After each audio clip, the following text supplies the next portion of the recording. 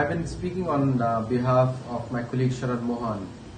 Just to give you some statistics that how AI has becoming the part of everyday life of everyone, and most of the corporations are going to invest 20% of their budgets in business innovation budgets in AI.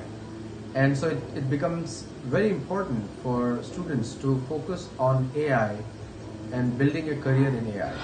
So a lot of relevant technologies like large data and things like UML, things like React, and many other frameworks are there which are needed as a skill set for a good AI professional. And not to mention the business side information. Now, just to give you statistics, the world's largest public investor in AI is Chinese government today. And the biggest private sector investment in AI is Microsoft.